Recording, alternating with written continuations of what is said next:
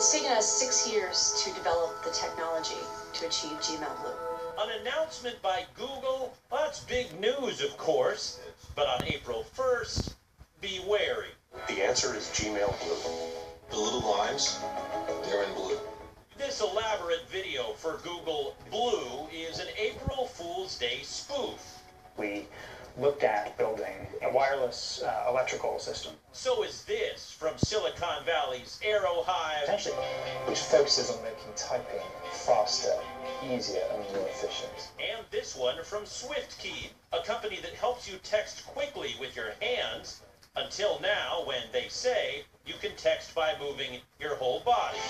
We love the idea of a whole body typing experience, taking away from just the fingers and the brain.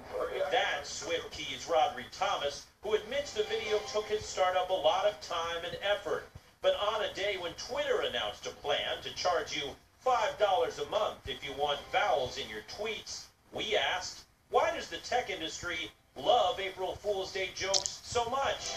I think it's that whole focus on kind of innovation and making work a part of home, you know? You can't just be kind of serious and stressed out all day. You need to be able to expand your mind a little and do some fun things. And it just seems to fit in well with the whole culture of the company and the industry. So loosen up, text with your body, It's Gmail, only blue. and while you're at it, go blue. Scott Budman, NBC Bay Area News.